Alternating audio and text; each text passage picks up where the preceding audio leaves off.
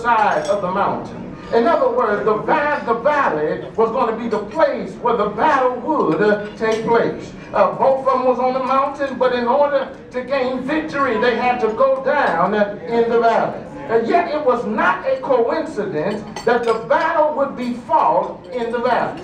For valleys represent a place of testing and encouragement. For it was in the valley, it's in the valley that we not only learn about our faith and when our faith is tested, but it's in the valley that we learn new things about God. Do I have a witness here?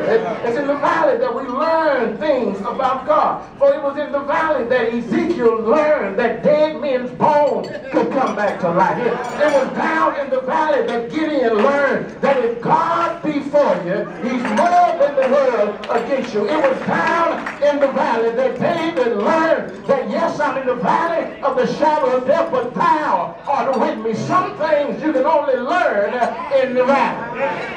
Anybody go, well, I preach myself